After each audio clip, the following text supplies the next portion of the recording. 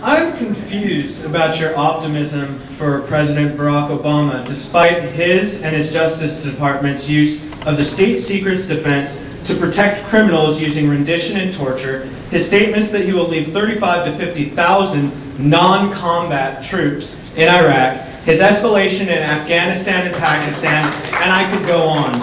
Can you name any policies or actions he has taken to work for peace or justice?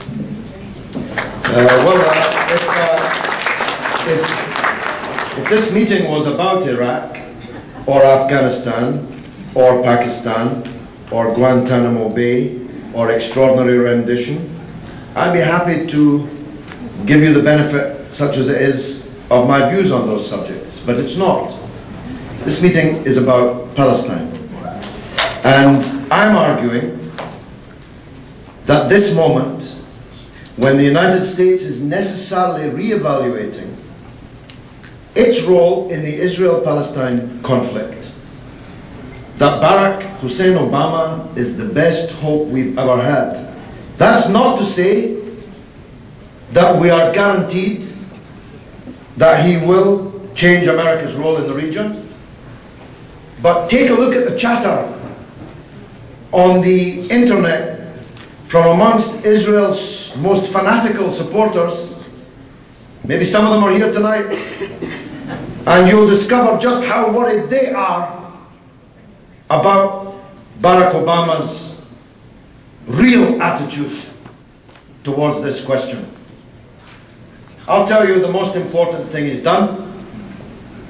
The most important thing he's done is having sat at the feet of the late and great Professor Edward Said and knowing everything about the Palestinian question. You see, the last guy had the alibi that he was an idiot.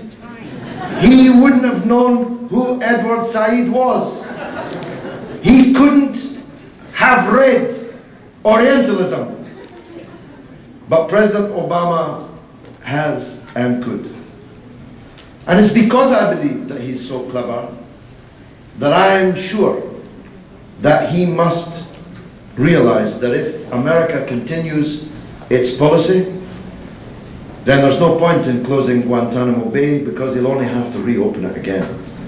He'll only have to open hundreds of Guantanamo Bays, hundreds of extraordinary rendition, torture chambers, and all the other obscenities of the last 8 years, because America's problem in the world will only get worse if it continues to deal out injustice and double standards towards the Palestinian people. Now, he's only been in office a little over 100 days. That's really not very long to judge him on.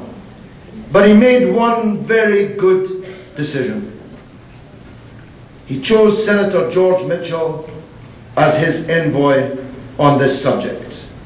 As half an Irishman myself, let me tell you that Senator Mitchell played a crucial, maybe decisive role in bringing about an end to 400 years of war between Ireland and Britain. His diplomacy, his skills, his remorseless and tireless efforts were crucial to the Irish peace process. And I think it says something that Obama chose him for this job. And because I know Mitchell, I know he would not have taken the job if he was only window dressing. So let's see. I could be wrong. I was wrong once around 1977, 78. I could be wrong. He may disappoint us all. He may break all our hearts. But let's give him a little longer than 120 days.